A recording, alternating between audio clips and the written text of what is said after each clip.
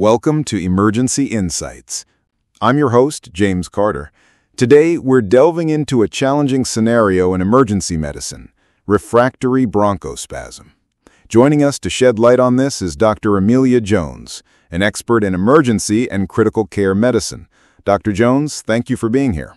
It's my pleasure, James. Happy to contribute. Let's start with the basics, Dr. Jones. For our listeners, how do we define refractory bronchospasm in the context of an emergency setting? Simply put, James, refractory bronchospasm refers to severe airway constriction that does not adequately respond to conventional first-line therapies. We're typically talking about persistent wheezing and respiratory distress despite aggressive and repeated doses of inhaled short-acting beta-agonists like albuterol, often combined with anticholinergics such as ipratropium. This can be seen in severe asthma exacerbations, COPD, or even anaphylaxis, signaling a need for alternative interventions. That makes sense. Now, let's get into the practical application. What is the recommended dosage and preparation for nebulized epinephrine in adults with refractory bronchospasm? This is crucial for our frontline providers. Indeed, precision is key here. For adults, the standard recommended dose is 0.5 to 1 milligram of epinephrine. We typically use the 1 milligram per milliliter concentration, which is commonly available as the cardiac ampule. To prepare it for nebulization, you'll take 0.5 to 1 milliliter of the 1 milligram per milliliter epinephrine solution and dilute it with 4 milliliters of normal saline.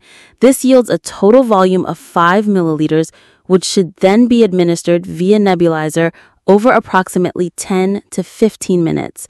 It's imperative to double-check concentrations and calculations to prevent medication errors. Given its potent effects, what are the critical monitoring parameters that healthcare providers need to be vigilant about during and after administration of nebulized epinephrine? Continuous and close patient monitoring is non-negotiable. Epinephrine has significant systemic effects, so we must closely observe for cardiovascular changes such as tachycardia, hypertension, and the potential for cardiac arrhythmias. Patients may also experience anxiety, tremors, or palpitations. Beyond the cardiovascular system, diligent assessment of the patient's respiratory status is vital. Track their work of breathing, accessory muscle use, oxygen saturation, and of course listen for improvement in their breath sounds. Epinephrine is generally a temporizing measure, buying time while we identify and address the underlying cause of the refractory bronchospasm. Excellent points on monitoring. Finally, Dr. Jones, are there any important caveats, contraindications, or alternative strategies to consider if nebulized epinephrine is ineffective or not appropriate? Yes, several crucial considerations.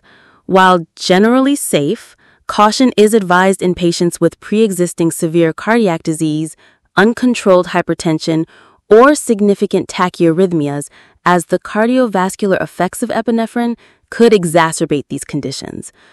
Providers must also be aware of drug interactions.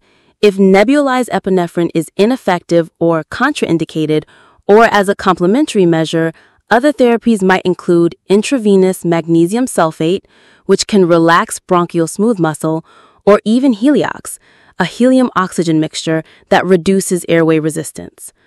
Ultimately, if a patient remains unresponsive, escalation of care to advanced airway management, including intubation and mechanical ventilation, must be a prompt consideration. Dr. Amelia Jones, that was an incredibly clear and practical overview of nebulized epinephrine for refractory bronchospasm. Thank you for sharing your expertise on Emergency Insights. My pleasure, James. And thank you to our listeners for tuning in to Emergency Insights. We hope this discussion provides valuable guidance for your clinical practice. Join us next time for another critical topic in emergency medicine. Stay safe and stay informed.